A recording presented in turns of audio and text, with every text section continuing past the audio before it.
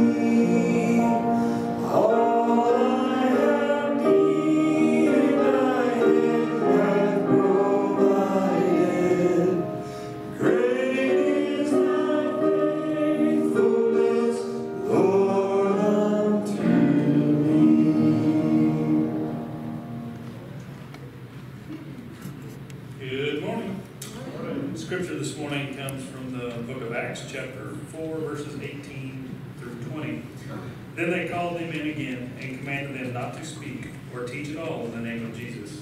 But Peter and John replied, "Which is right in God's eyes, to listen to you or to him?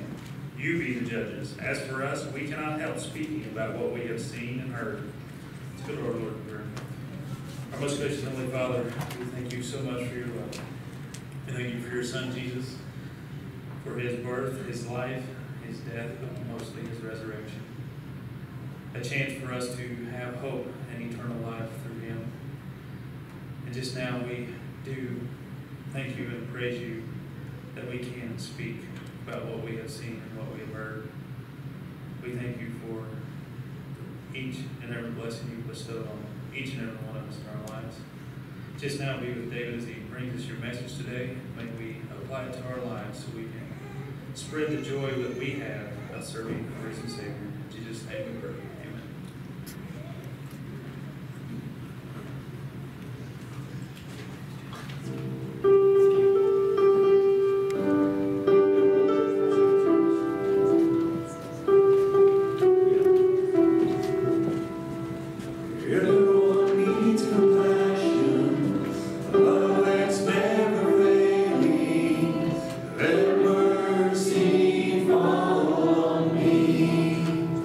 Everyone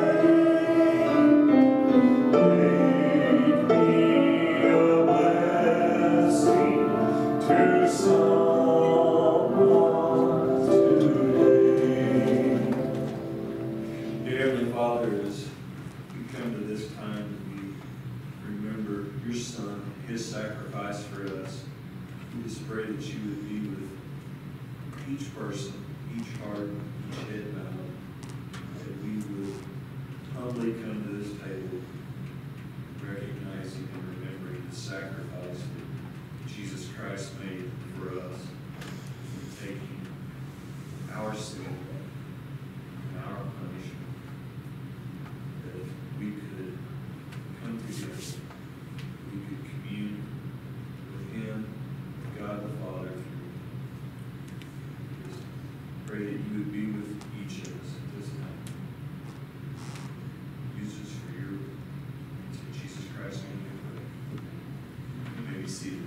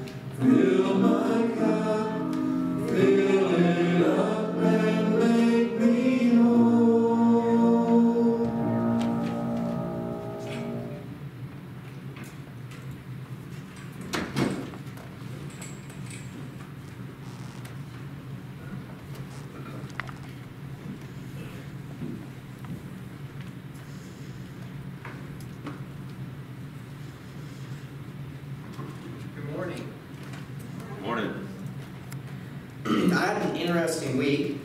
Last Saturday, I was running at the track. I thought it might be a good idea to do some sprints so I can stay in shape. I hadn't been so good about my running, and so I thought I'll do some sprints and build some fast twitch muscles, really shake off the dust that I had let settle. And Alicia was at the track with our dog, and I was mid-sprint, as fast as I could go, which felt, I'm sure, a lot faster than it looked, when my dog ran out in front of me.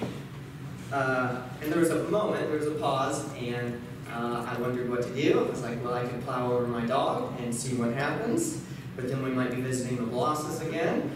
or I could just run off the track. And so I chose running off the track, but there's a lip, and I rolled my ankle on that lip, and I was in quite a bit of excruciating pain. The next day was Sunday. I did that on Saturday night. The next day was Sunday, and I was supposed to be at camp with the kids all week. And I thought to myself, this is going to be a miserable week of camp. But I was excited to spend time with the kids, to watch them grow, and so I thought, I'll ice it. And Sunday rolled around, and my ankle was very fat, and I hobbled around, and I was like, I'm going to make it. I'm going to make it. And of course, Sunday night, I was sitting at the NPB at camp, and I started to feel a fever coming on. You know, if you're like me, you know, even when it's 99 degrees, you know when you're getting a fever. And I thought, are you kidding me? So we went home early, Alicia and I did. I went to the doctor the next day. I got some antibiotics, and I kind of took those, and I pretty much just slept all day Monday. And I felt bad because I knew Gavin was there alone working 2 jobs, trying to do maintenance for the camp and trying to be with the kids. I felt really bad, and I took my antibiotics. Tuesday rolled around, and I started to feel a little better. I talked with Gavin because everybody's kind of in corona panic, and I was like, well, doctor said that it was bacterial. Can I come back? And Gavin got back with me. He said, yeah, you can come back. We don't think you have the corona. So it was an interesting week, and I do believe that maybe Satan was at work in some ways there, trying to keep me away from the camp. Not that it's about me, but it certainly was good for me. It certainly was a good week of camp for the kids. Church camp, in my opinion, is so great. And I was thinking about, why is it so great? Obviously it's fun. Obviously we want kids to have fun, right?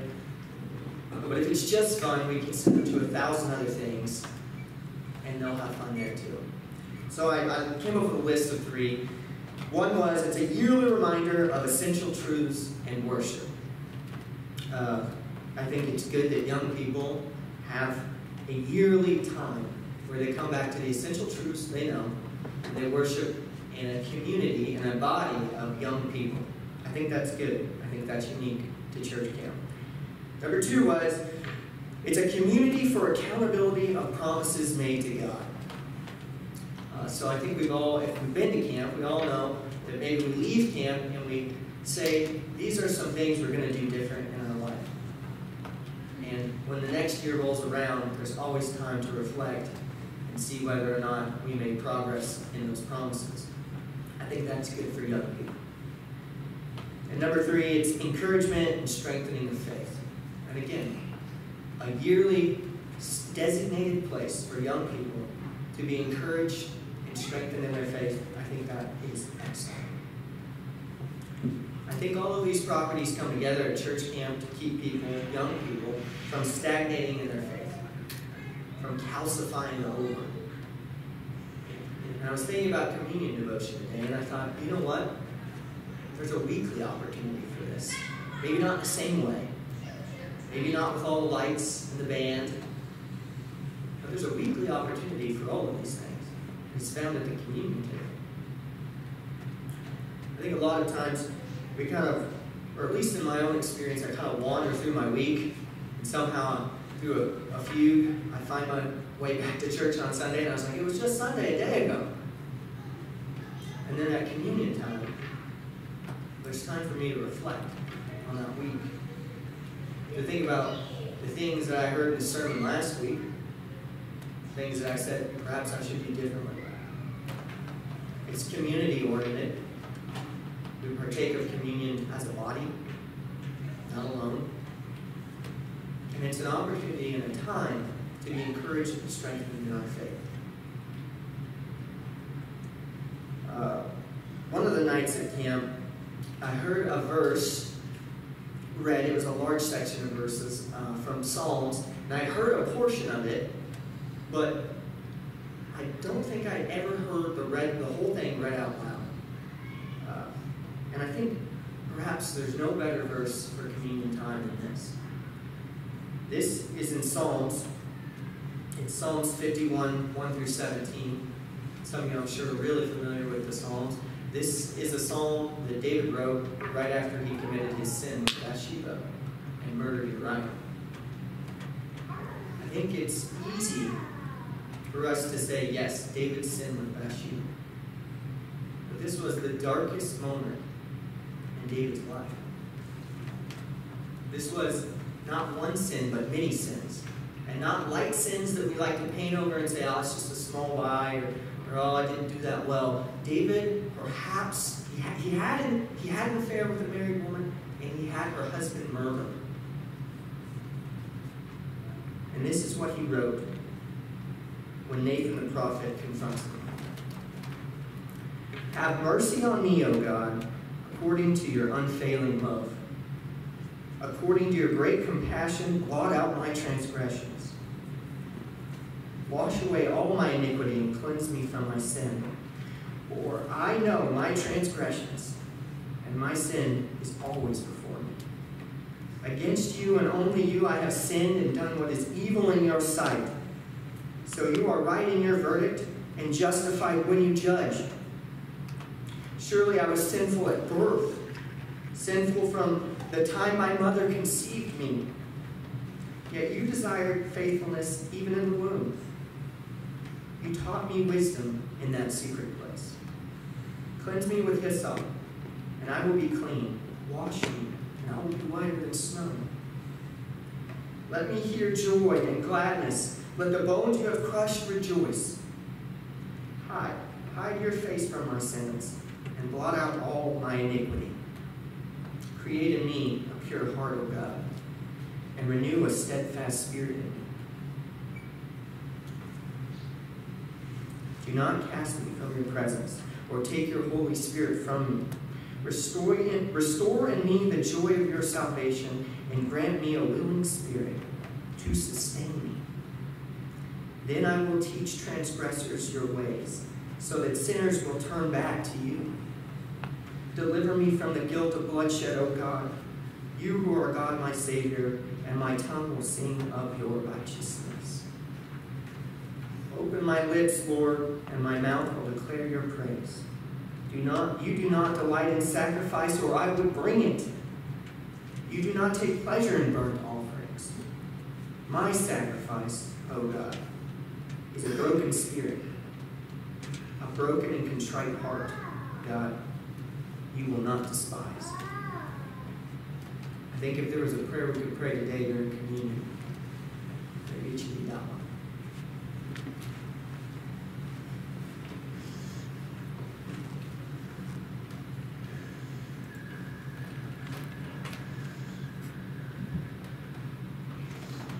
I'm going to pray for communion and dismiss roll by roll. Lord Father, we just thank you for bringing us here at this time just to worship and fellowship. We just pray that you can help us not take for granted your sacrifice, what you truly did as we take this cup and this bread, and just to think about all the many blessings we have in our lives, and just to really take this time and think and pray about just what it truly means that you did for us. Just praise and thank you.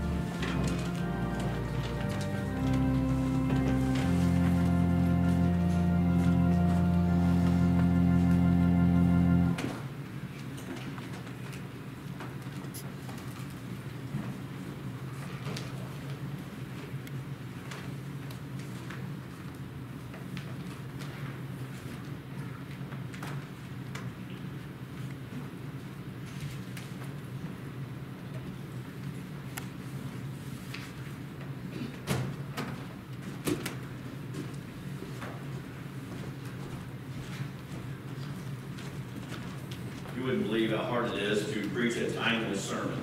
What I mean by that, something happens in the nation, well, I wish I'd preached about that before it happened. But kind of interesting with what's been going on in our country. I've had plenty of time to plan this sermon.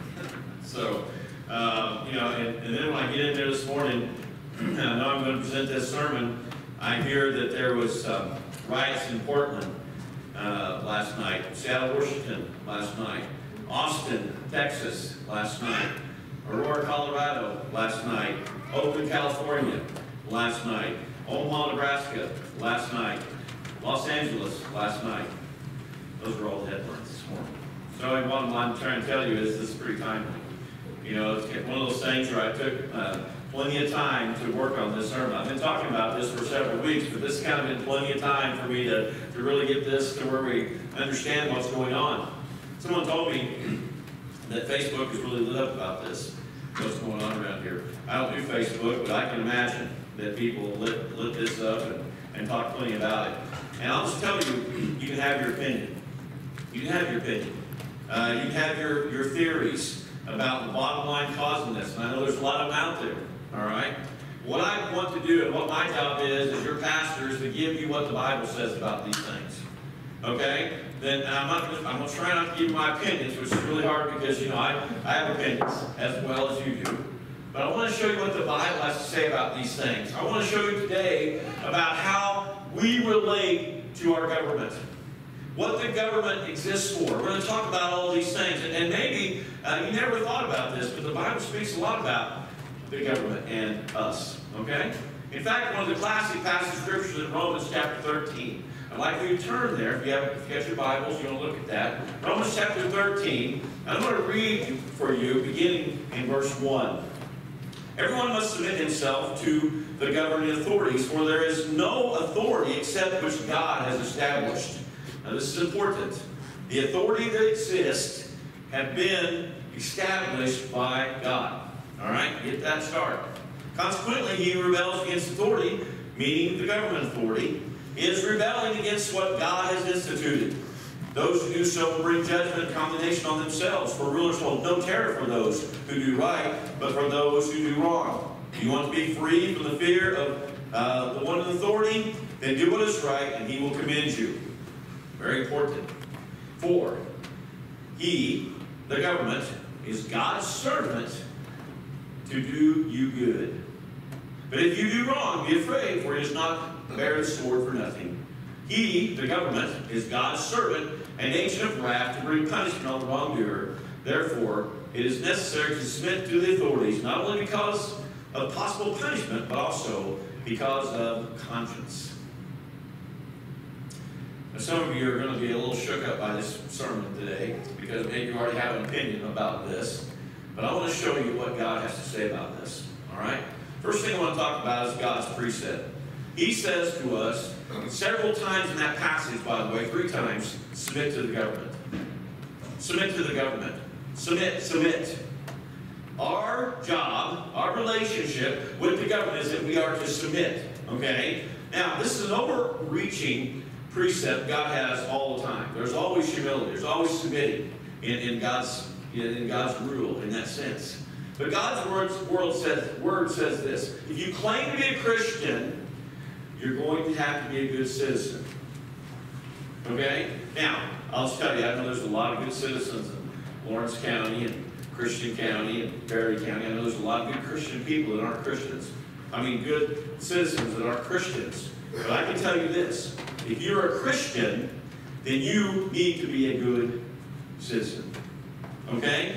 If you are going to name the name of Jesus Christ, and you're going to claim to be a Christian, then the Bible says you're to submit to your government and you ought to be a good citizen. And the question is, well, why? Why do I have to be a good citizen? Well, this passage gives us 3 reasons why we should be. All right, number 1, there's a spiritual reason for us to be good citizens. Why? God instituted law and order. God instituted law and order. See, it is God who has set up the government. Okay? He institutes law and order. That's why God gives us the book that's the law. There's a moral law in the Old Testament, by the way, that hasn't changed. Okay, we say, well, I don't go by the law of the Old Testament. That's right. You don't have the ceremonial law. There is a moral law that hasn't changed. All right? And then we also, God is a God of order. Look out into the universe, you'll see that God is a God of order. But in this case, He wants order, not chaos. God wants order, not chaos. And you can write this verse down. 1 Corinthians 14:33, God is not a God of confusion, but a God of order. He likes everything in order, you see. Now, notice the word instituted here in verse 2. In our world, God has set up several important institutions. All right? For instance, He set up the institution of the family. And in the family, He's established some lines of authority. Okay? We have the head, the husband is the head of the family. The parents have authority over the children. Okay? And when those lines of authority are broken down, then chaos and dysfunction happens in our families. Okay? We see that a lot in our country today, don't we? Where there's chaos. Because we have the dysfunctional families. Families are falling apart because God's line of authority is not being observed even. Okay? But God also established an institution of the church. And the church, according to the New Testament, He's given us as spiritual leaders to lead by serving. We're to be leaders to show people and to be a part where we teach about what God wants us to do. But also God instituted human government. All right, think about this. If we don't obey the lines of authority that God has established, then chaos results in our society as we see today. See, God wants our society to have peace and order. That's why He established governments. You know why He wants peace and order, by the way? Because He wants the gospel to get out. The gospel gets out a lot easier when it's a lot peaceful, isn't it? Isn't that right? It seems like to me that a lot more things get done when we're not trying to keep trying to fix all the problems going around us in that way. But you see, God wants our society to have peace and order, and so He established governments. Now, you may find it hard to believe, but the Bible says that God is one who puts people in the roles of leadership and governments. Okay? Daniel chapter 2, verse 2 says, God sets up kings, and He removes kings. Okay? Now, those of you like me who love history may find it hard to believe that throughout history God has been behind the scenes orchestrating events so everything will happen the way God wants it to happen. Let me give you an example about that. Why do you think Caesar Augustus declared a census to be taken by everyone and wanted them to be taxed? Why do you think he did that? Well, I'll tell you why he did it. God needed a way to get Joseph and Mary out of Nazareth into Bethlehem, the home of their ancestors, so that because the Bible predicted the Messiah would be born in Bethlehem, and so God gave Caesar Augustus an idea. I need to get these people back to their hometowns to be taxed. Caesar thought it was his idea. God gave him that idea, didn't He? How about, when you start putting all those things together, and you start thinking, well, that's kind of interesting. Well, what about Hitler? I mean, if we're going to get out and talk about leaders, let's talk about other ones. How about Hitler? Unfortunately, yeah. Well, what about Vladimir Putin? Yeah, that's right. There's some bad leaders out there. But I'll tell you, God has also put good leaders where they have been good throughout the years. Our country is an example of that. There's been a lot of great leaders in our country who have led this country to do what God wants it to do even at times. I hope some of you are thinking ahead of me, though, and you're thinking, did God put our leaders in place in some of these places where things are falling apart? I thought that people went to polls and they voted them in there. What's the deal? How'd that work? Well, I want you to listen to this. Godless leaders are God's reward for immoral and godless culture. Do you understand that? In other words, wicked leaders are simply God's reward for a wicked culture. Ladies and gentlemen, I don't know whether you agree with me or not, but I'll just tell you, the last 30 years in America, we have departed from God's instituted moral standards that have made us great. And because of that, we've been going down and down and down. So you shouldn't be surprised when you're living in a world where government reflects the lives of the culture around it. You understand that? That's why it's so important that you vote. And you vote what God wants you to vote. but God is the one who sets up those governments. He institutes government's leaders. He says that because he does that, I just submit. And you say, well, even leaders who aren't the greatest? You know what? Paul wrote this when they had a leader named Nero. Nero was a terrible guy. I mean, he was, let me tell you, the best description of him. He was sadistic, he was cruel, and he was a wicked man. Okay? That's who he was talking about. When Paul wrote that, he was the leader, and he said, you know what? You need to submit to your governing authorities. Well, what if the government tells us to do something that's forbidden by the Word of God? Or what if the government tells us we can't do something God tells us to do? All right? Those are questions. Good questions. Who are we to obey? Are you ready for this? You are to obey God rather than man. On the rare occasion that happens. You know what I mean? Civil disobedience is right when there's a clear conflict between man's laws and God's laws. Sometimes Christians must commit civil disobedience and be willing to face the consequence of civil disobedience. Let me give you a couple illustrations from history. One is this. You remember a guy named Pharaoh? Pharaoh said, let's kill all the Jewish boys. Remember that? There were some really brave midwives that said, no, we're not going to kill them. We're going to disobey that law. And because they disobeyed that law, we got Moses. Remember that? Okay? How about Daniel when he went to Babylon?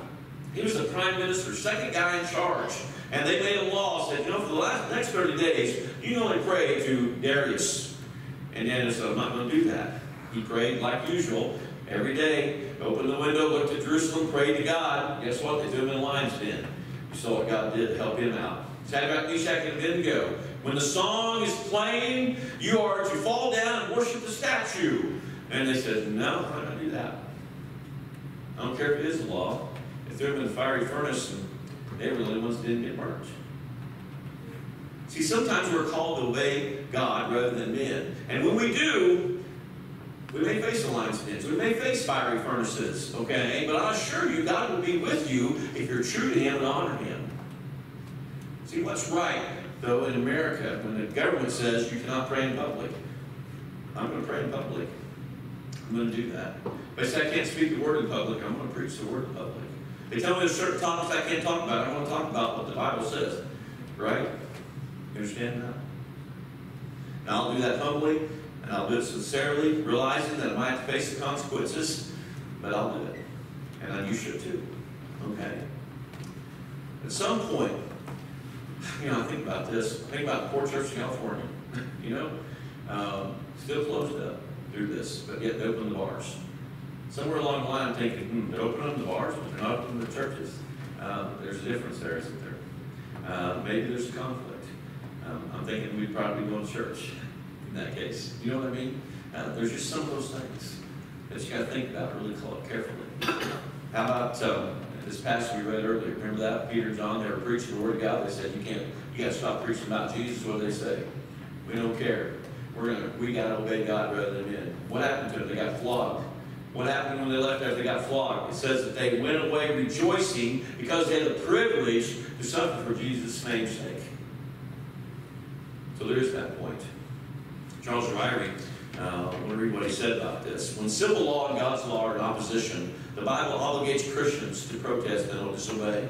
But when a Christian feels he should disobey his government, he must be sure that it is not that the government has denied him his personal rights, but because he has denied him his God's rights. The power of every government authority comes from God. See what I'm saying?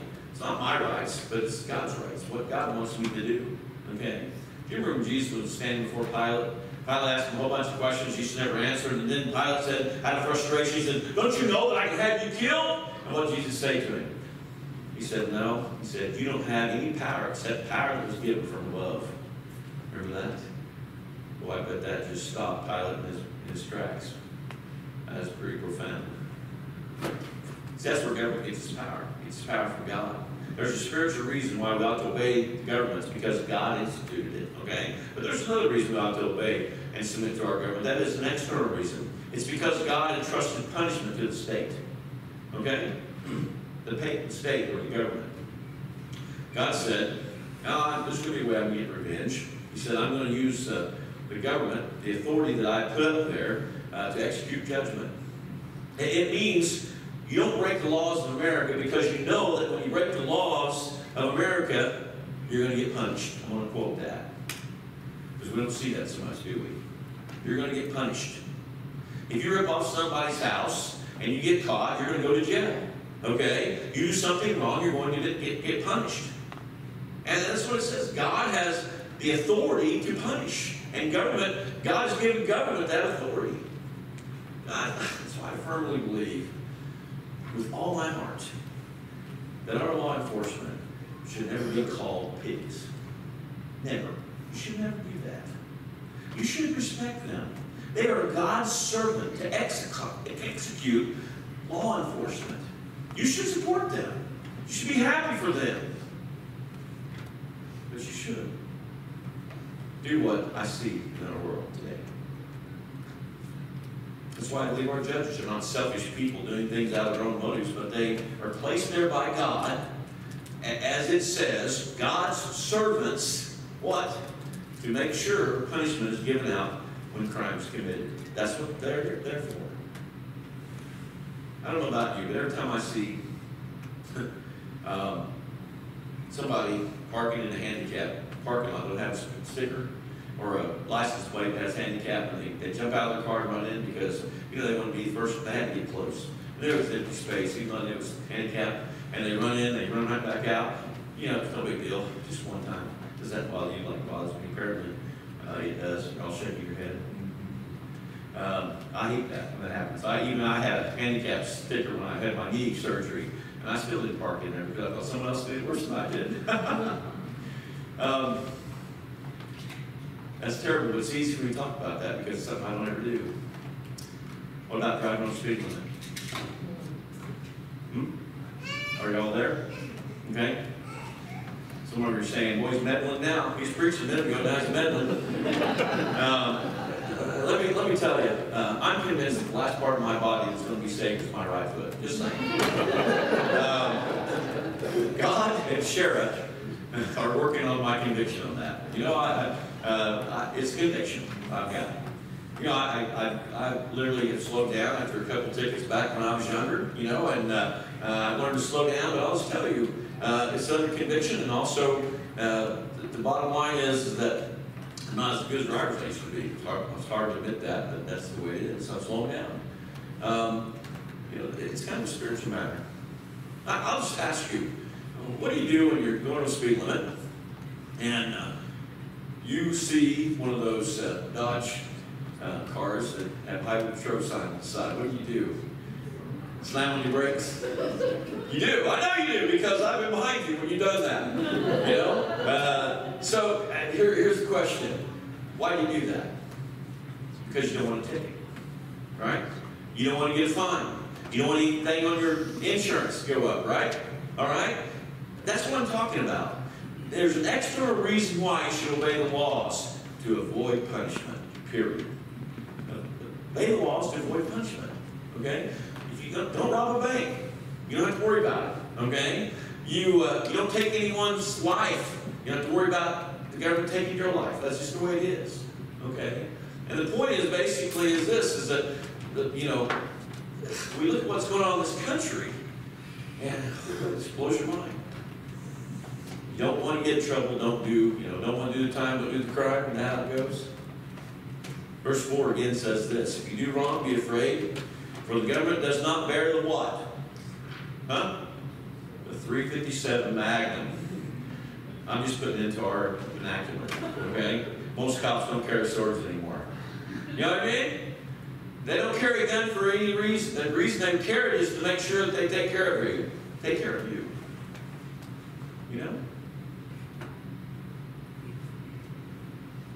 It didn't say that it's going to whip you or lash you or give you a jail sentence. It said there's a sword. It means there's deadly force can be used for this. The government is God's servant, it says. An agent of wrath to bring punishment on the wrongdoer. Boy, look what's happening in America today, and I wonder, where did that go? You don't know what policemen are for? There's a great book by Dr. Gordon Talbot, and it's not a new book. He points out that right now in America, a felony is committed every 20 seconds. Every 20 seconds, a felony committed. Can you imagine that? I'm sure that's more than that now. And over the last 30 years, church attendance in America has increased 3%, while the rate of illegitimate births have increased 300%. Sometimes, we think, why are we spending all this money for the Lord's work in all the churches and that kind of thing? He points out in his book that for every dollar spent in America on or by churches, $12,000 spent on crime. 1 to 12,000. I don't mind telling you that I believe the Bible is very clear about punishment here.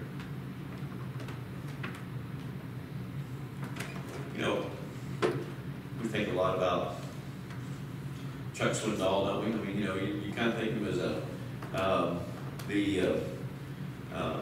the idea of being a great pastor. We think about him a lot. But let me read what he says. He says, I believe if crime is going to reach the media and television, so should capital punishment. And he says, I do not say this out of sadism. If a criminal is going to come out on top and we witness his work, we should witness the end result of his death. If the dead lie in the street in a pool of blood, the television cameras scan for all the world to see, in my opinion, I'm of the opinion that the walls of the penitentiary should be open to the television camera. And on the day the criminal is put to death, it should be televised as well. I know it's a severe position, but the Bible says government does not bear the sword for nothing. I watched True Grit last night because I couldn't sleep. So I watched True Grit. Probably the 50th time I've watched it this year. It's on about every 2 or 3 days, it seems like. You know how that movie starts? That public hanging. You know why they did that? You know why they did public hanging? Does anyone know? It was the deterrent. It was the deterrent. They didn't do bad things because they knew it could happen.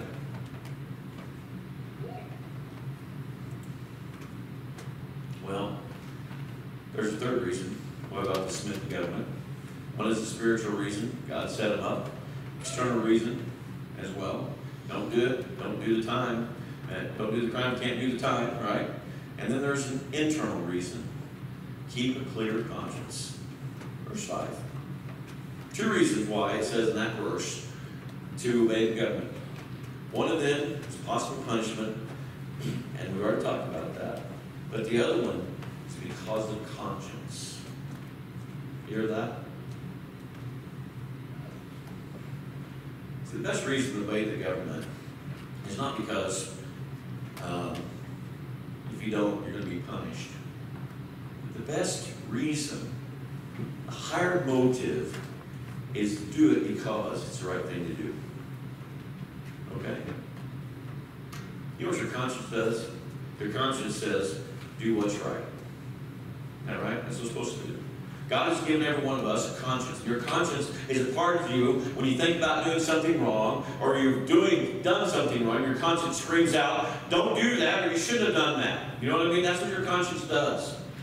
Now, question, can you let your conscience be your guide? No, you really can't, because really, the Bible also says that some people have become so hard-hearted that their conscience has been seared like a hot iron, and there's no feeling there anymore. They become desensitized to evil in their lives, okay? So they can't do that. We see people doing terrible things. Their conscience are seared, folks, okay? And, bottom line, you can't let your conscience be your guide, but you let the Holy Spirit be your guide. You surrender your conscience to Jesus is what you do. 1 Timothy 1:5 says, the goal of this commandment is love, which comes from a pure heart and a good conscience and a sincere faith. Let's drive down the road again. You're going to speed limit. You see a cop. What do? Not a thing. Does it feel better? Yeah. You don't have that sudden anxiety. Why? Because you did the right thing. There's a lot of things like that, isn't there? When it comes to around us.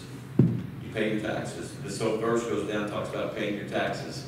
Doing what? Just give unto God, and to Caesar what Caesar's due. Pay your taxes. That's when you get that letter from the IRS and you pay your taxes, you feel better. But if you've done something wrong, you get that letter from the I'll just tell you, letters from Iris will scare you no matter what. But bottom line, you just know that you haven't done anything wrong, right? And that's the point. I'll tell you, let me tell you a true story of a pastor who was in Alabama, and he was driving to a meeting to another county. And he was late, and he was supposed to head up the meeting, so he was flying 20 miles over the speed limit. Then he remembered all of a sudden that he had a Christian bumper sticker on his car. And suddenly, conscience started to give him a little fit. He was saying to himself, what do these people think about you when you drive in 20 miles over the speed limit and they pull you over and you're doing that, and then they see that sticker on the back, and he had a real dilemma. So what do you do? Well, they pulled over, ran around back, ripped that bumper sticker off, and took off again. See that? That's one way to handle it. But at least his conscience was bothering him a little bit. Okay? You feel guilty about breaking the law of man and being a Christian? Not because you're going to be punished, but you're doing the right thing. The Bible says, listen to your conscience, if your conscience is surrendered to God. Folks, we need to support our law enforcement. We don't need to defund them. We need to support them. They are God's servants. They're out there. And we're called to be good citizens in a country that's full of people right now that are destroying this country. So we do have a real tough time in that situation. Well, let's pray. Father, thank you so much for all you do. And I praise you for the fact that you have given in our society things of peace. And I pray, Father, you just continue to help us to understand and be those who speak out in our country today. We give you praise in the name of Christ. Amen. Let's all be standing as we sing.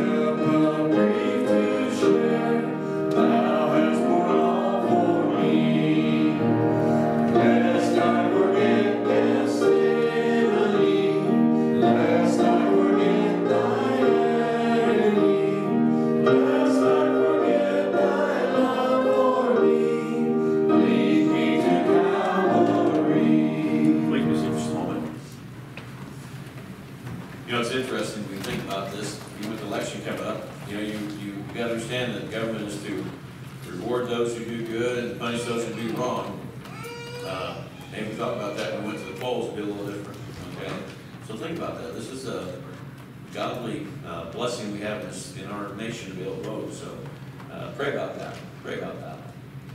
All right, praises today. Gift Reads joined the church today. Their whole family as well. Definitely great there. John Diffuse, is Diffuse? DeFore. Classmate Damon passed away suddenly this week with heart issues. Keep that family in your prayers. Lord Johnson's mom's back home, but in isolation, starting chemo soon. 6 rounds of treatment for that. Lauren Robinson's doing well. A lot of things going on positive in her life, so keep her in your prayers. And also, Tina's mom, continued prayers for her. Also, Tina's got a lot of decisions to make. Keep all that family in prayers. Those on my left this morning? How about my right? Any additions? Okay, announcements. All right, in a couple weeks we got VBS, which will be August 3rd through the 7th. So I'm really looking forward to that. We got a great theme this year, and I'm just looking for some more volunteers. So if you're junior high on up, we could use your help. Come and come and find me or Aaron, or just show up and we can put you to work August 3rd through the 7th. And speaking of which, if we could get, you say 6 guys? I need these 6 guys to help me out. How many guys I can get? Yeah. I've got some things downstairs that need to be brought up here, so Okay. we're going to bring them up and stack them against the wall here. Yeah. So if you won't take long at all, get enough guys. That's right after the service. Yeah, this week was the last week of camp at Maranatha. Like Ryan was saying, it was a great summer, and I'm really glad I got to see so many of you there. But I'm looking forward to next year, and was thankful for all the Spirit was doing there. It was a powerful, powerful summer. Very good. Yeah. Fall kickoff is right around the corner. I know. I mean, it's hot, Preston. I got it, but we're about there. Fall's about here. So fall kickoff's coming up. Our theme, which has lost me. Better is one day. Better is one day. That's our theme for this year. We'll be having a meeting on August 9th. So if you get any ideas, stuff that we've done in the past, you want to see us do again, stuff in the past you don't want us to do again, whatever, come to that meeting, help us plan it. Then we are also having the back to school bash on the 15th from 10 to noon. We are needing donations for supplies for the kids at back to school, and we always run out of pencils and markers. So Expo markers. yeah, the Expo dry erase markers. So we need to focus on pencils and markers. That's what we always run out of. So, and then also today is Benevolent Sunday. The extra basket is here in the back. Okay. Anything else? Softball game 8:30 tomorrow. Okay. All right. Hope it gets rained out. Just saying. We're praying for rain. Well, God bless you for being here today. It was great to be in the house of the Lord, isn't it? Always is. So I'll be standing. I'm going to ask Gavin to do a closing prayer. Dear Father, thank you so much for today. Thank you for all the opportunities you give us here in this great country. I pray that we don't squander them and can really lift up your name and glorify it as much as we can, and pray that we do honor our authorities in our walk and in the way we talk and in the way we vote. I hope we honor you, and throughout this week and this coming fall, I pray that we can stay unified, and in your Son's name I pray. Amen.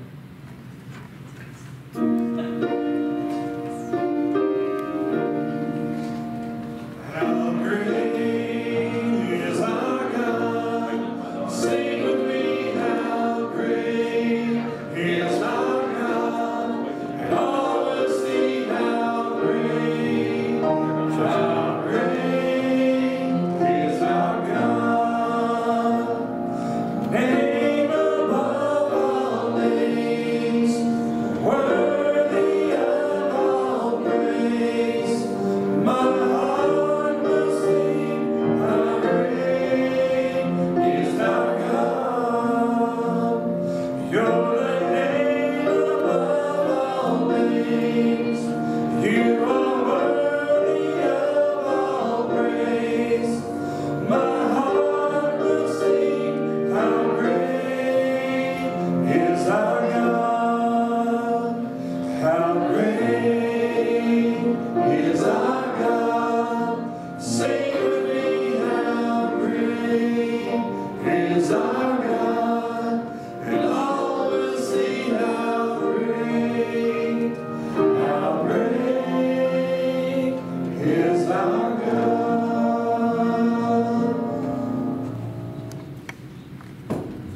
You are dismissed. All right, can you guys help me?